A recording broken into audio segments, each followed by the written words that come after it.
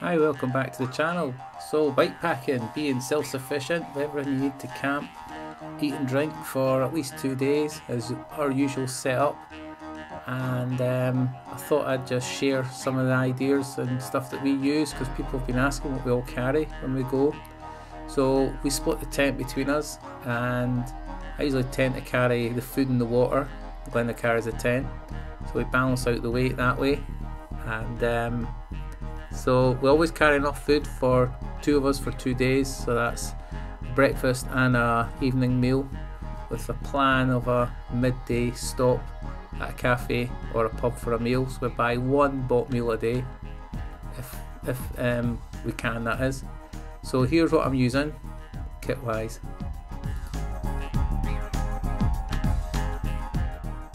So a Decathlon 3 season sleeping bag goes into an Altkit 20 litre bar bag with the Vango 3/4 bed mat rolled up, and also stuff in there a silk liner and a inflatable pillow.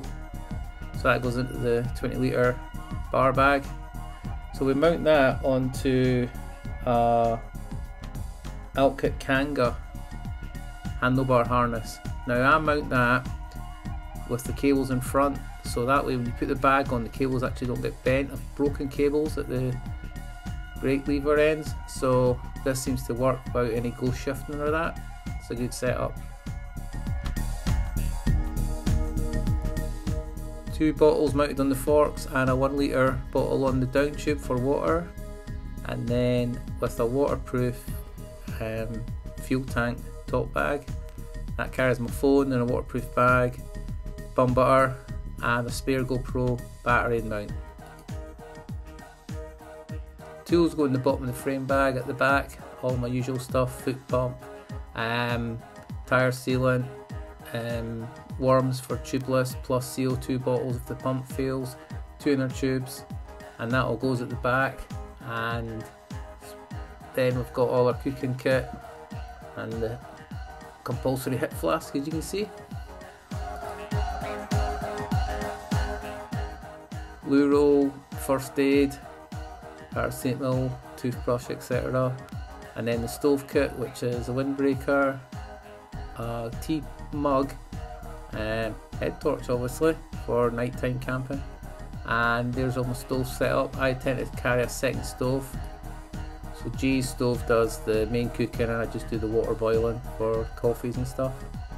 Remember these ex-army can openers? You can still get them. Mine's getting a bit rusty, but handy to have. So that's all the tools and camping gear in the frame bag. Still room in there.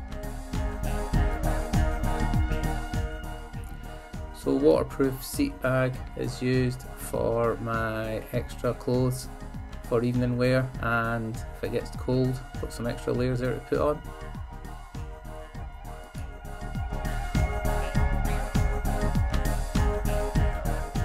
So merino base layer, boxers and socks to change into in the evening to get out sweaty cycling clothes. I've got a tarp as well for cooking under if it's raining, and a Decathlon synthetic down jacket if it gets cold too.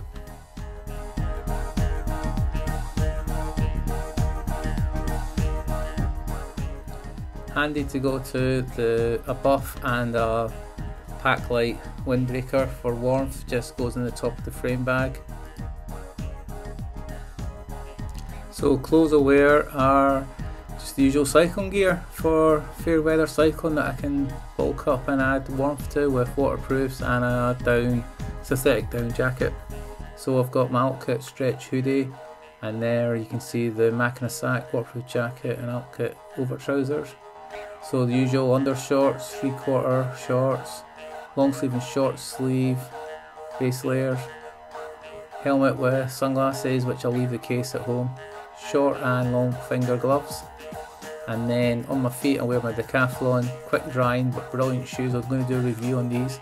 They've got Altkit gaiters. So my waterproofs go in my backpack, which has nothing else except food, so as we eat it gets lighter.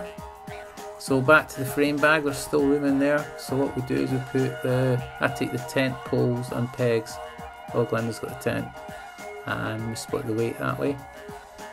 So everything's done on the bike, so it's just a case of loading up the food and water supplies, which might include some whiskey or some gin. In that case it's the Ardbore whiskey this now. So the food we're taking is something to eat food. It's brilliant, easy to make, doesn't take a lot of water to heat, and flavours are really nice as well. So that's the Bikepacked, nearly. Only thing I forgot is snacks. Most important thing at the end of the day, you just want that little bit of sugar or energy to get to the end of the trail. I usually have nuts or dried fruit on one and Tang Fast Sticks on the other.